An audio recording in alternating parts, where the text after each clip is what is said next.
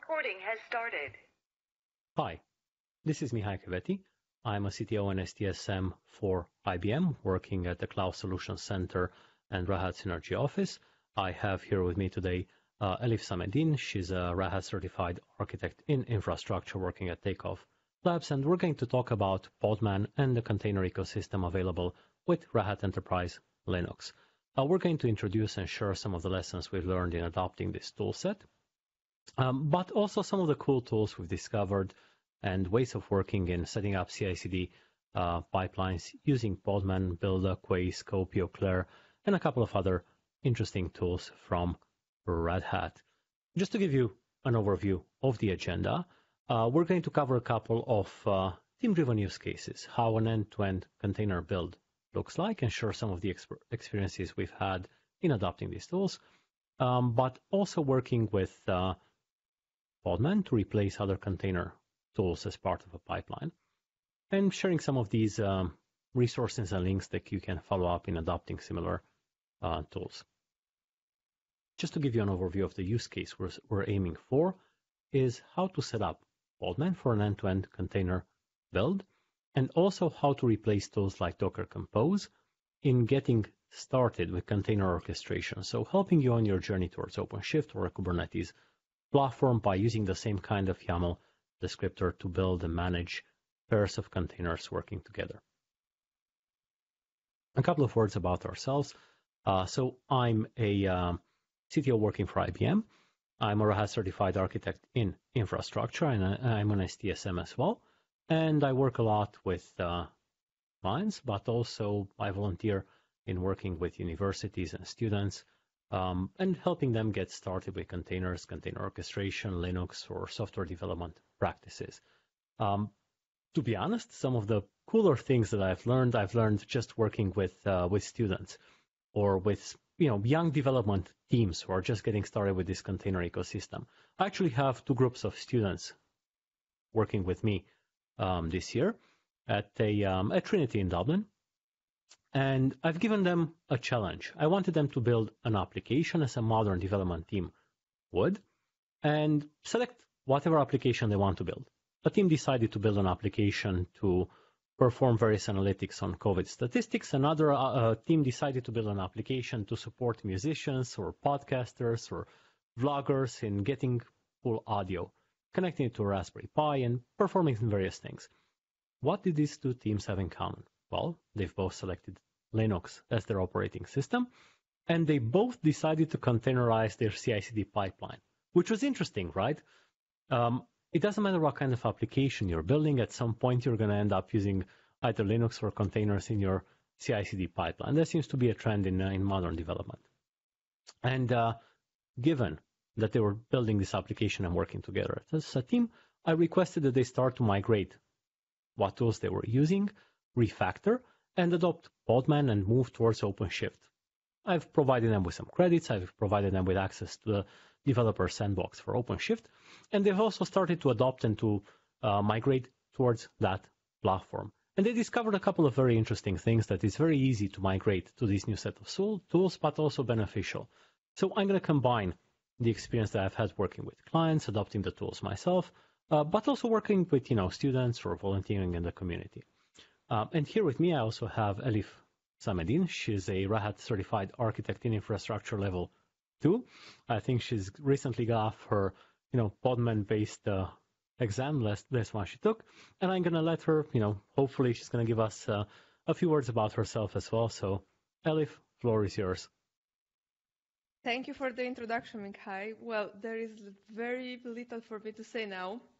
Other than that, thank you for having us. I'm happy to have this presentation with you. Thank you, Dan, for having us as well.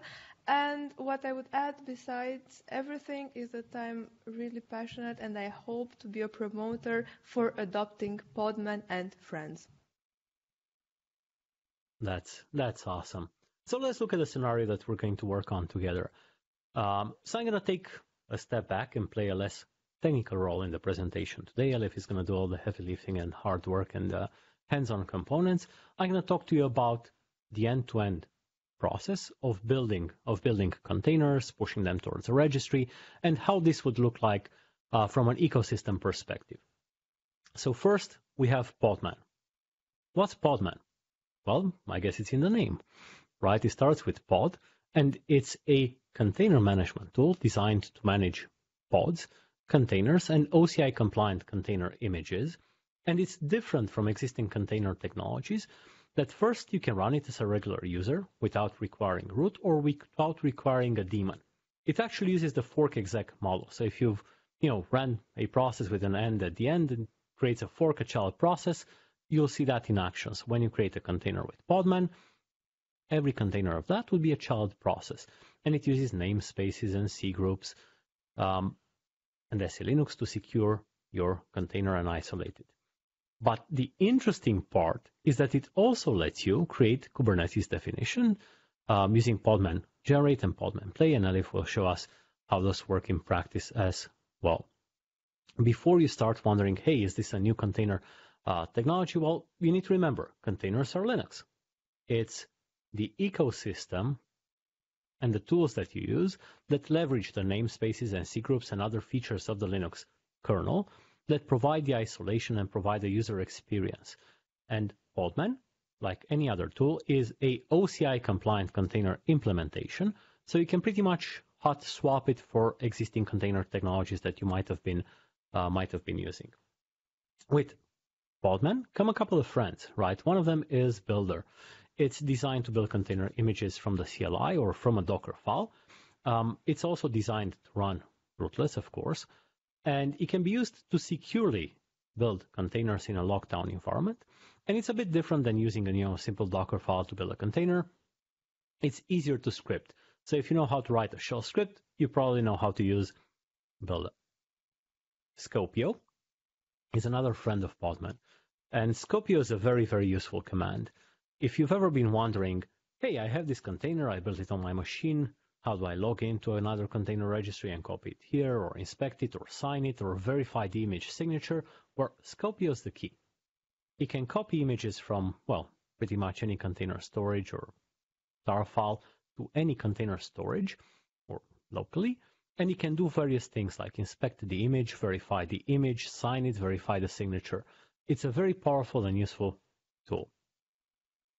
Speaking of container registries, let's talk about some of the sources from where you're going to be able to get container images. Now, I'm guilty of this myself, right? I've created containers that I've decided to use for myself, and I've published them onto a public container registry. And then I've never updated them. I know they're insecure. I don't care, right? I've designed them for a single use. I've used them a couple of times. And when I checked my image, it had something like 30,000 downloads. I was like, well, that's not me. I hope whoever downloaded a container image isn't using it in production. And here's where these container sources come in to help. The RHEL Software Collections Library, or RHEL, is designed for developers that need, the latest and greatest. You're using RHEL, but you may not have the latest tool. You can use this to get it. The RHEL Container Catalog is slightly different. It's full of certified, curated, and, verified images with a QA process in place that are upgraded on a regular basis to avoid security vulnerabilities. So if you're looking to build your container images for production, that's one huge lesson learned, right? Just go with this. Make sure that you have a trusted and maintained container image as your source. And Quay is a private or a public container registry that you can use as well. Now, I know that in a lot of cases, you're thinking, okay, but what if I'm building my own images? Where do I start? And I would advise you to start with UBI, which is a OCI compliant secure base image. It's based on RHEL, so you can get UBI in version 7 or version 8. It's freely distributable, and it's a bit more than just a base image. It's basically, and I'm going to show you here, you can get the universal base image, so you can just get a minimal or a init image for those of you who may be using something like Ansible Molecule and you want to do some testing on your image and you want to test things like starting a service. Well, that doesn't work in a regular container, but if your container is a UBI init container as a systemd, and you'll be able to start and stop more than one service on that image. I know best practice is you're supposed to put one microservice in a container, but that's not always the case. maybe you're developing and you're building a test framework. And rather than wait 10 minutes for a VM to spin up as part of your CI/CD pipeline, you're testing an Ansible playbook, you're going to run it against your UBI init container, and you're going to do it in seconds. Another example would be migrating or translating a legacy application which happens to have multiple services that need to start. Now, UBI and UBI minimal are just what it says, right? It's either a RHEL or a minimal image, which is your foundation, on top of which you can get, language runtimes. You can get your Ruby or Python, your PHP or Perl, whatever language runtime of choice that you want to get started from that step on. And again, all of these images are supported by RHEL and OpenShift. So as you're building your foundation for your images, you know that you'll always have updates and you're going to be able to start from a secure image from the get-go. And this is one hard to learn lesson in practice, right? It's easy to start building with a simple image, but the moment that you start putting these images onto container platforms, that you need to look at security, whether or not you're running processes as root, and why should you be running as root? Don't mind the t-shirt, you really shouldn't. It's going to be very hard for you to refactor once you've accumulated a lot of technical depth. So here is where you'll be able to see that the image is secure, what packages are inside it, how it was built, what the Docker file is, and what's the health of your image. Another thing we found to be quite interesting when working with development teams is typically development and operations, even though everybody's saying they're doing DevOps, tend to be different teams, right? In development, teams might use something like Docker Compose or might use some shell scripts to quickly put together an environment that consists of more than one pod. Take the typical scenario, WordPress and MySQL or MariaDB. 2 containers, one for your web application, one for your database, some kind of a YAML file to glue it together with Docker Compose, and you're good to go. But that's not really the way you're going to deploy and manage and build your application when it goes to production. You're probably going to put it on OpenShift or some other Kubernetes platform. So why would you want to maintain 2 systems to make this work? Well, if you already have a Docker Compose file, you can use Podman Compose. It depends on Podman and Python and PyYAML.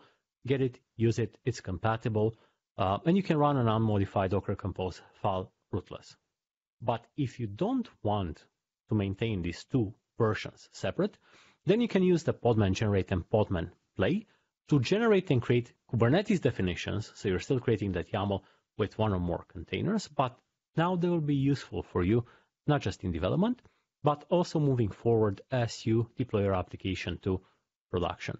So if you just want to use Podman or Skopeo or any of these other tools, chances are they're already available with your distribution.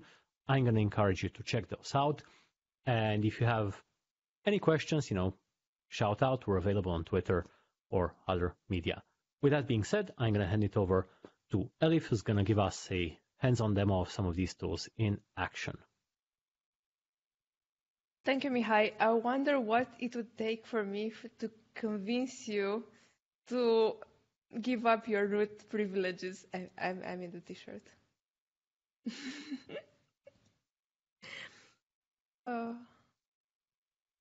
Okay, I'm gonna start sharing my screen now. So, as Mihai was saying before, Podman enables us to manage container images, containers, and even pods. What I'm going to do next is to give you some examples of demonstrating or stating why Podman provides us with a more secure approach to run containers. Another aspect I want you to keep in mind is how are the processes inside the container actually running. What is interesting or what Podman has brought is it made possible for us to run rootless containers. But what are actually these? And we'll explore this in the next 2 examples. So I have a Fedora workstation. This is a Fedora 33. And I'm running everything under my regular user, Elif, having the UID and GID 1000. What I'm going to do, and also I have Podman installed. This is at version 3.301. let's start a container, and I'm going to take Mihai's advice and start even with an UBI8 container. For that, Podman run. I'm going to start this in detach mode. Just give it a random name, for example, Podman01. Let's choose an UBI8, and I want this to keep running. That's good. So my container is up. Let's check that. Keep in mind that I have started this container under my user. The question is, how is the process inside the container actually running? In order to find this out, I'm going to connect to the container.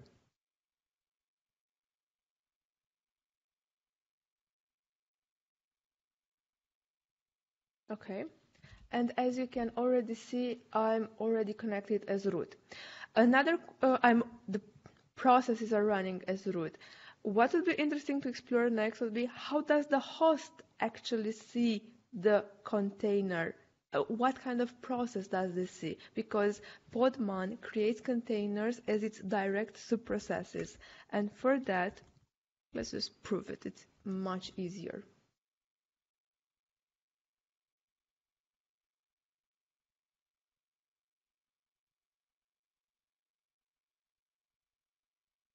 Okay, so I started the container as my user. Within the container, I'm root, and the host sees this process under my username, which is Elif.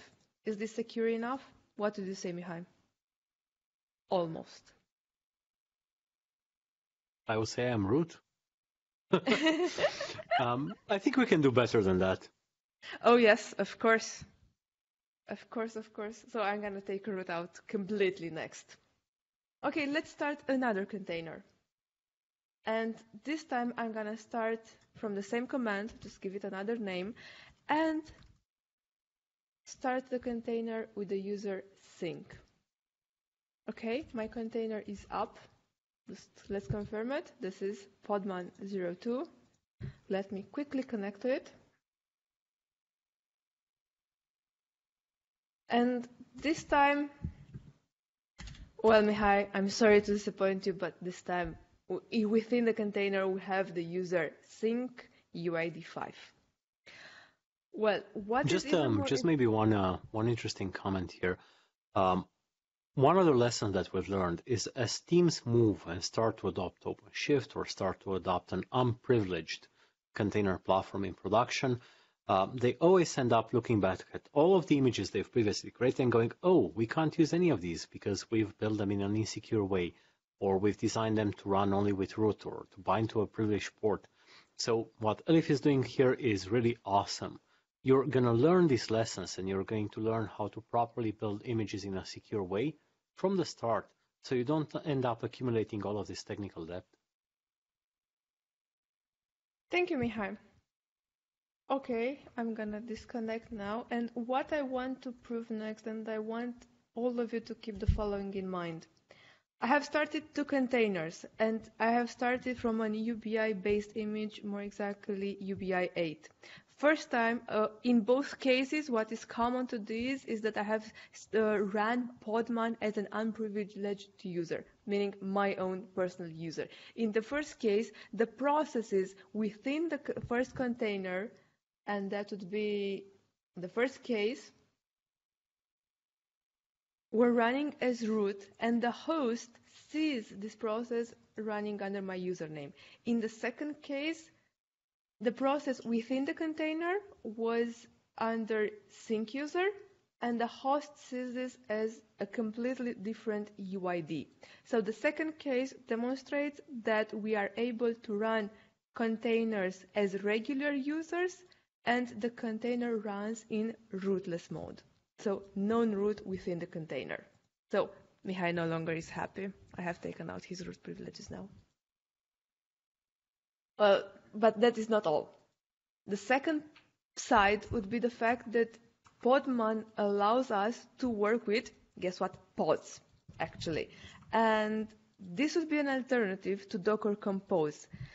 In order to do that, let's create a pod. Currently, I have none. So we're starting from a clean slate. What I'm going to do next is the following. I'm going to start a pod. I'm going to expose port 80, and I'm going to start 2 containers within this pod, a database container and a WordPress container. And then we have our WordPress container. Furthermore, we're going to use this to generate a template to be used further with either with a Kubernetes cluster or with the OpenShift cluster. So let's give it a start.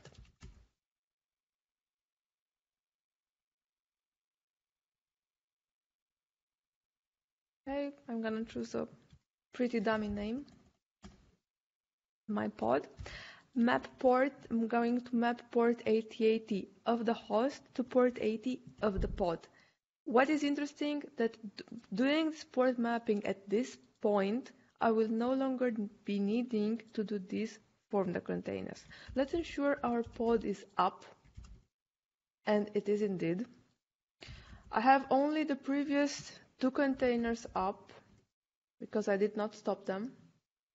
Oh, indeed, and it is actually 3 containers. This is the post container which automatically is started and created within the pod.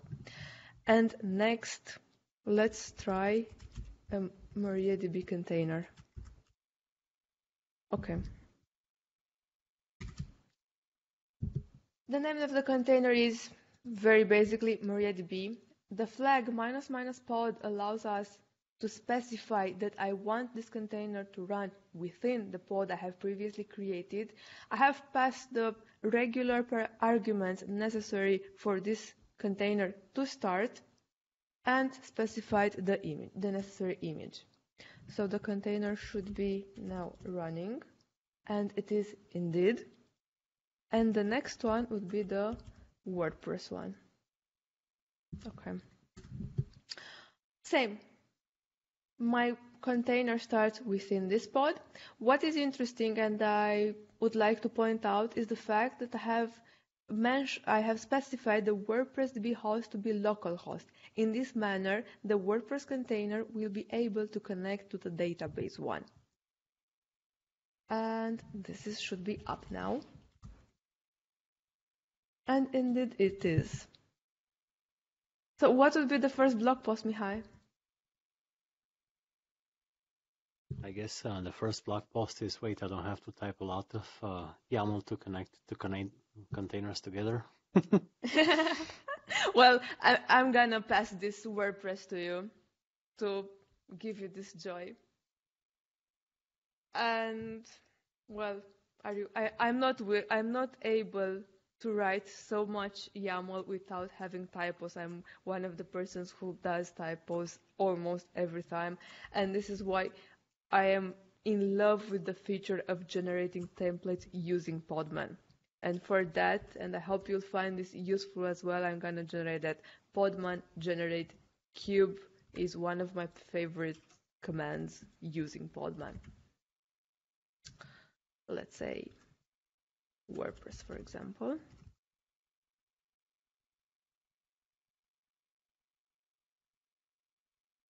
And voila. This is my template generated with Podman. So how do you want this, Mihai? Would it be helpful for Git? Commit it to GitHub. You'll be able to find... I will. This is my present to you for this end of the demo.